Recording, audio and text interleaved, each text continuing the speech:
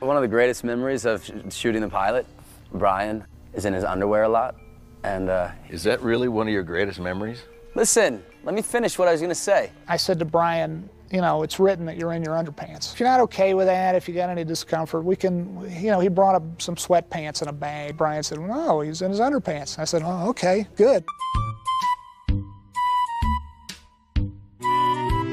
He wears his underpants proudly.